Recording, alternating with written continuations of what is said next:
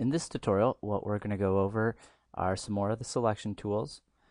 Previously, we looked at using the Move tool and the Marquee tool, and right now we're going to look at the Lasso tool and the Quick Selection tool, and instead of that is the Magic Wand. So we'll look at those options. What we'll look at is the Lasso tool. Basically, this is a freehand way to make selections. It's pretty tough to do. I'm just going to give you an idea here. You got to use your mouse, click and drag, and it's not the best method. You got to have a pretty steady hand, so I rarely would suggest using that method. The next one, and this one I find quite useful, the polygonal lasso tool, works similar to a pen tool. Click where you want it, and you can go ahead and make your selection that way. Works well with straight edges. With curves, it can be a little more difficult. Again, just to review, we also have our options up here. We can create a new selection, add to selection, subtract, and intersect. We also have keyboard shortcuts. If you hold down the Alt button while you make a selection, you will subtract from it the current, and if you hold down the Shift button, you will add to the current selection. So those are just some shortcuts there. And then we also have the magnetic lasso, which snaps to the wrist. It uses a combination of colors and shapes.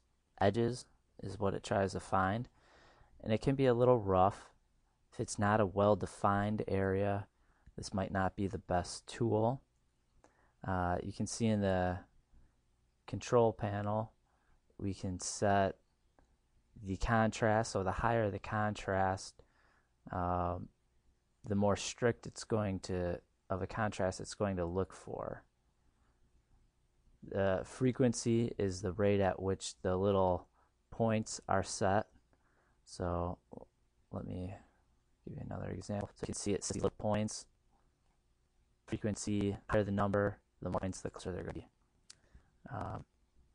Again, this is a good tool in the right situation. As you can see here, when I'm trying to select the back of this box, it's actually snapping to the hinge. So this tool you have to use it with caution. The next tool we have here, let's use the Magic Wand first. And if you've used Illustrator, this is similar to that selection tool where you click once on a certain color and it will do its best to select all the colors in the image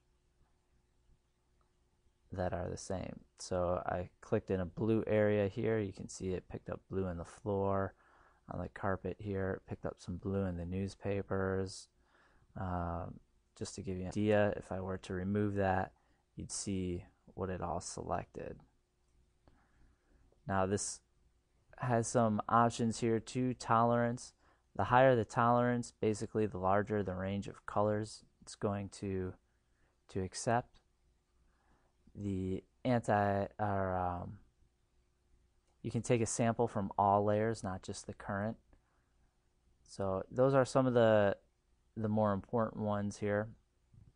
But again, because we're working with JPEG images and photos, there's lots of variations. There's lots of gradients. So this usually isn't your best option unless you're working with solid colors and maybe a logo. So I try to stay away from that. There's just better options. And one of my favorite selection tools is the Quick Selection tool. And basically it just uses a brush. You can increase it and decrease it right up here just by using the slider. And you can see if I wanted to box, click and drag, and it does its best to select it. Now again, same way, cut, just use Alt to subtract from the selection, Shift to add. To get really precise, You can just decrease your brush size a little bit. And there you go. Now if I wanted to move that to another layer, I would just go to the layer menu, new, and you have two options, layer via copy, layer via cut. I'm going to do copy. And you'll see in the layer menu that I have this new layer. I'm going to just hide the original background to get a better idea of what we selected. And there you go. So that is how we use the Lasso tool and the quick selection tool.